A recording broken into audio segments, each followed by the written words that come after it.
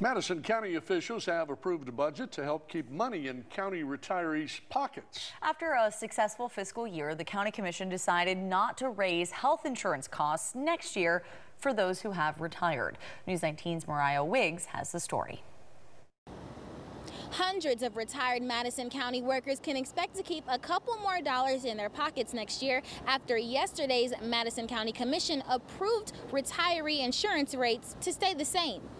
During the meeting, Human Resources requested an increase of more than 6 points for health insurance coverage for retired Madison County workers. But district representatives looked over the year's fiscal budget and decided they could take on those funds, keeping the money in retirees' pockets.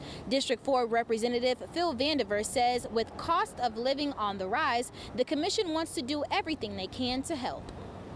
Retirees don't have a lot of extra money coming in. You know, when they retire, their budget is sort of set for them.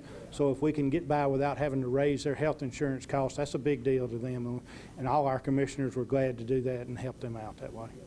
This decision impacts anybody who worked under Madison County Commission, from service workers to tax collectors and sheriff deputies. That covers 600 to 700 current retirees under the Madison County Commission, and they're all expected to benefit from this decision. And Vandiver did say that those rates vary depending on where the workers live, but nonetheless, the county is still prepared to take on those bills. In Madison County, I'm Mariah Wiggs, News 19.